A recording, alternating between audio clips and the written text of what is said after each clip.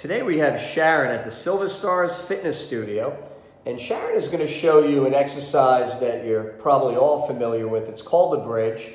Go ahead, Sharon. She's going to push her heels down, squeeze the buttocks. Hold that for a second there, Sharon.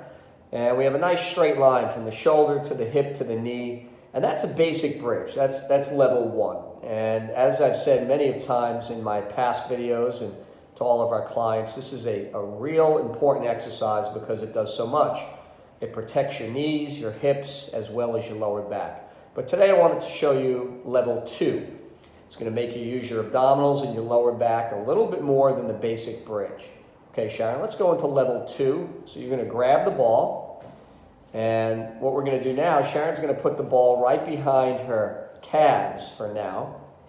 And she's going to do the same thing. She's going to do a bridge.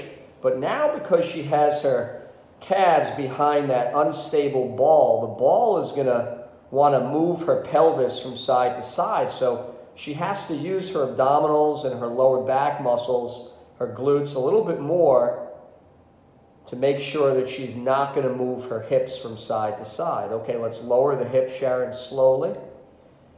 And we're going to start off by pushing the belly button down.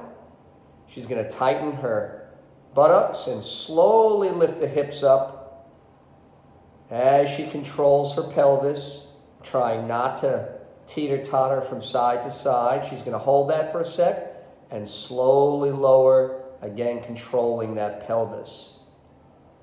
Sharon's going to show you one more time, nice and slow, squeezing the buttocks, slowly lift those hips, pause at the top for a second or two, and slowly lower. So that is level 2 of the ball bridge. If you like this video or want more information how we can help you, please go to silverstarsfit.com.